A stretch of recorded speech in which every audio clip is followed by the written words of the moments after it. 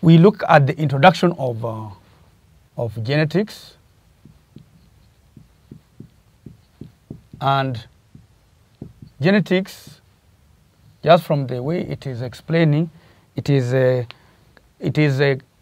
word coming from the word genes. We are going to explain what they are.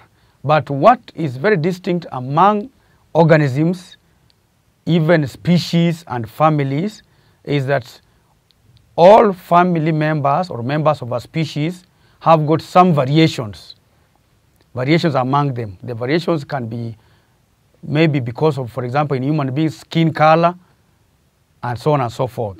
But it is clear that even members of the same family showed clear differences. And these differences are called variations. So what is studied in genetics is these variations and how they are inherited.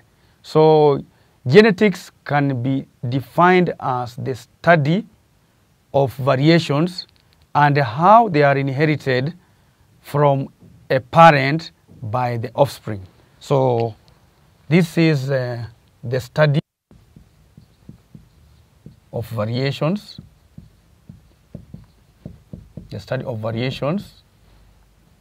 and how they are inherited